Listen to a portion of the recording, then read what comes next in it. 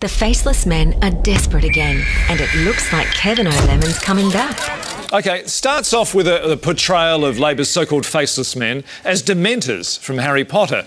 Now, the Harry Potter reference... Great, I'm glad you agree. It's fair and balanced enough in the circumstances, I think, all right? But what I'm not sure about is why the lemon they're carrying breaks out into pustules. What's your take on this, Flournoy Quimby from advertising firm Beg, Borrow and Plagiarise? Well, Sean, I think the lemon represents the Labor Party. Yeah, well, obviously. Because they're not doing too well at the moment, are they? Yeah, all right. This is not the Gruen transfer. You don't just sit there and tell us what we already know for half an hour with a big self-satisfied smirk on your fat face.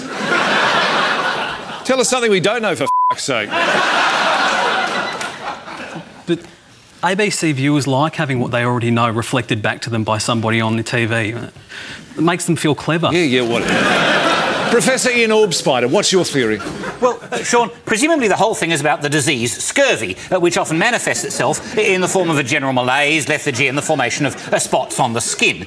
But the ontological problem for the libs is, can a lemon actually contract scurvy given that citrus fruits contain so much ascorbic acid? Yeah. Vitamin C is a traditional preventative against scurvy, as any primary school student or 18th century British sailor can tell you. Yeah, well, you know, we tried to book them, but they were busy. I eat mice.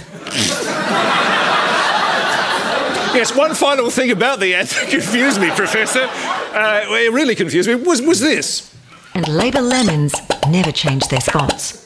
A lemon never changes its spots. Is that a familiar aphorism to you? And is it true? Well, the original adage, Sean, refers to a very small subsection of the animal kingdom, specifically the leopard. Ah, yes. Yeah. To use it to apply to the fruit kingdom is absurd. You may as well say a banana never forgets. Or let sleeping plums lie. Or refer to for flogging a dead nectarine. All right.